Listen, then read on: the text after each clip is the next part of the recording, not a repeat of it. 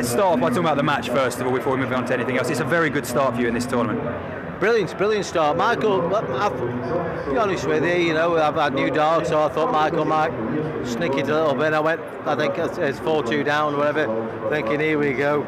But climbing back to 5 each, I think then you've got a chance. And my darts were getting lovely. I just missed a couple of doubles, to be honest, and then thinking if he just put him under pressure, he might go a little bit. 7-7 was lovely tonight.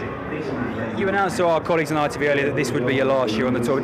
Is this now an opportunity for you, after everything you've given to the fans, all the enjoyment you've given them, for you to enjoy yourself? Yeah, I'm just going to enjoy it. Listen, if I get beat, I get beat. If I don't, I don't. Whatever happens, it's going to be the last one. Unless you pay me a lot more money. But at the end of the year, that's me done. Is it just now the chance, though, for you to sit back, look at everything you've achieved and just go, look, I can enjoy this year now? I've got time to sit back because I go home from here. On Monday, I'm in a school in Macclesfield. Tuesday, I'm in Newcastle on time.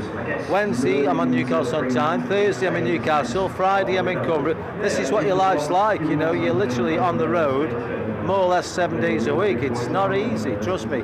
Not when you're getting on for 60 years old, do you know what I mean? I'm only 56, obviously 57 this year, but it's hard, it really is, It's you're playing against youngsters what can go up there and do 4, 5, 6 hours practice. I used to do that, can't do it anymore. I'm sure you won't miss the practice, but will you miss that buzz of going out on that stage in front of great crowds and big audiences? No, not really. I've had the buzz for 30 years, so I think the buzz is now past me, do you know what I mean? I'm okay about it. But I'll always be involved in darts anyway, do you know what I mean? I'll always be thereabouts. If Sky want to me, then we'll talk. If they don't, it doesn't matter.